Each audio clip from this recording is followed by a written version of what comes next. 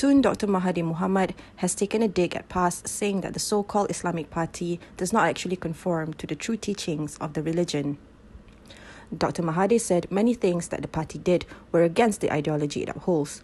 PAS is said to be an Islamic party, but much of what it does is not in conformity with the teachings of the religion. They are willing to do or say things which are actually against religion. For example, PAS said that corruption is permitted in Islam. It's not true. It's not true at all. In fact, many of the things that PAS does, like condemning other Muslims as not being Muslim, that is wrong. According to the religion, you cannot just condemn people. On the popularity of PAS based on their performance in the last election and how the party would fare in the coming 6 elections, Dr Mahathir said PAS had leveraged Perikatan Nasional well.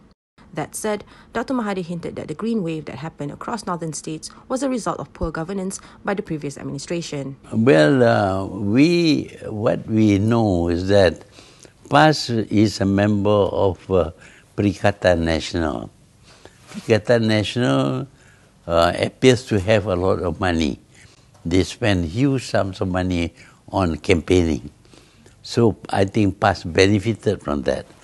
But at the same time, of course, PAS has always been very strong in the East Coast, where the population is predominantly Muslim or Malay. So those people support PAS from the very beginning, and they expect to win there. At the same time, Kedah before was an UMNO stronghold. But UMNO has not given good government, so they reject UMNO. Having rejected UMNO, what is their choice? They cannot possibly support DAP or multiracial, so they went for Perikatan Nasional. The former Prime Minister also provided his thoughts on whether Datuk Seri Anwar Ibrahim has what it takes to tackle PAS as a political power.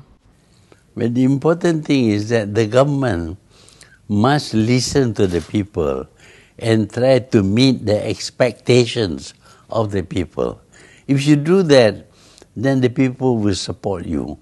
But if you don't do that, then the people will want to find some other party to support. And for Malays, the only other party they can support is PAS.